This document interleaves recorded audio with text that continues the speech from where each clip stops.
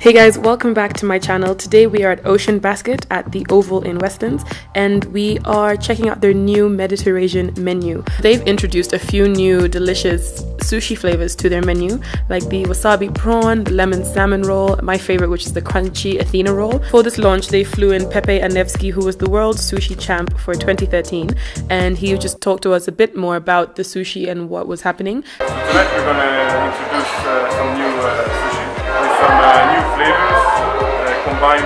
Actually the flavors we're going to combine these Mediterranean flavors with some sushi.